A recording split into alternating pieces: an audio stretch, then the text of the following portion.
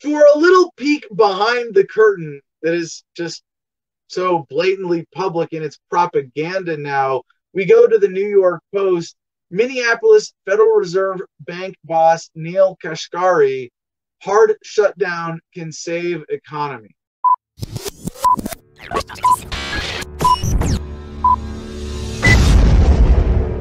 Locking the country down really hard for a period of several weeks could save the economy from long-term pain, the president of the Minneapolis Federal Reserve Bank said Sunday.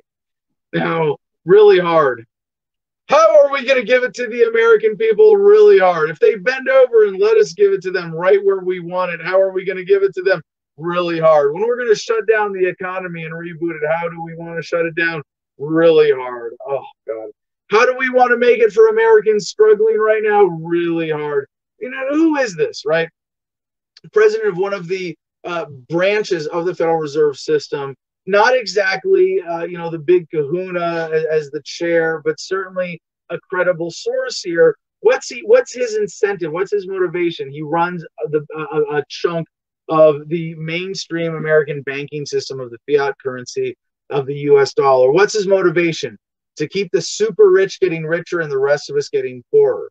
So when someone like this says, we need something, you go, okay, we need the opposite. 9 times out of 10. Or when you look at what they're really advocating for, when it's more centralized control, more central planning, that's what they're advocating for.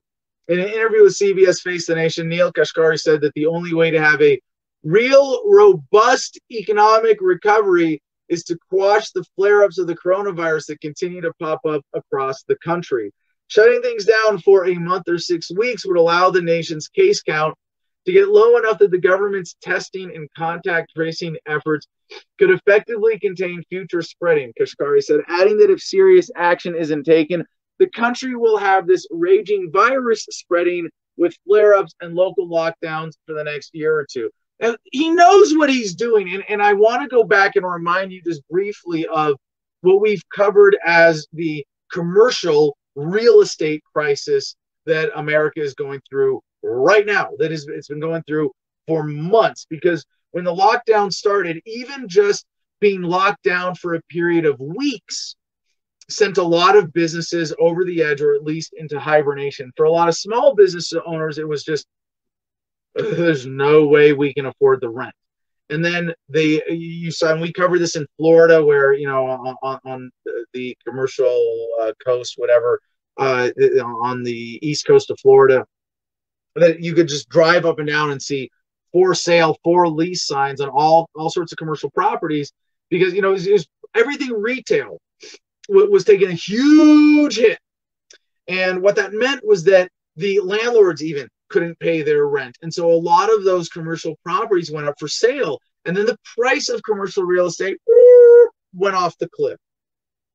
And so the result of that was that who had cash lying around? Well, gee, friends of bankers. And if you didn't have it laying around, who could print it for you? Oh, the bankers. Yeah, fractional reserve banking. You can create money out of thin air. Federal Reserve overnight lending window. You can create money out of thin air, lend it to the banks that they can then go lend out and to their friends, their main financial interest. And that money is multiplied. The rich get much, much richer. The rich, super rich, get much, much richer. And the poor get much, much poorer.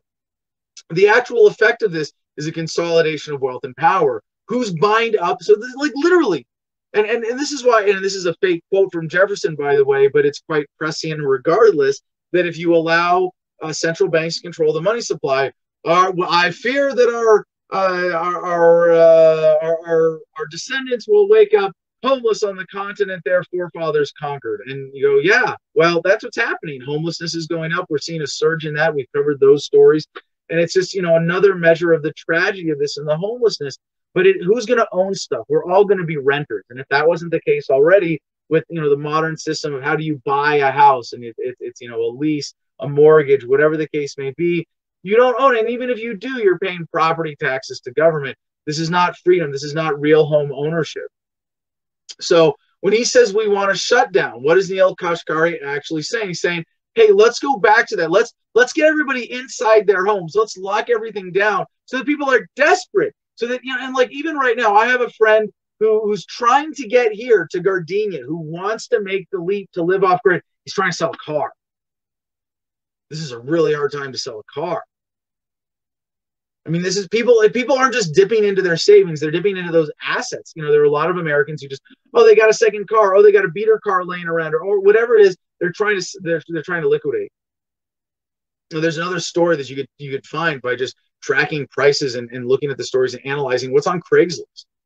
If you don't know what Craigslist is, it's just a big website for basically internet classified ads. It's the best, dominant, simple system for that. And broken up into cities and in areas. I use it. It's great. And you can already see that there are trends shifting.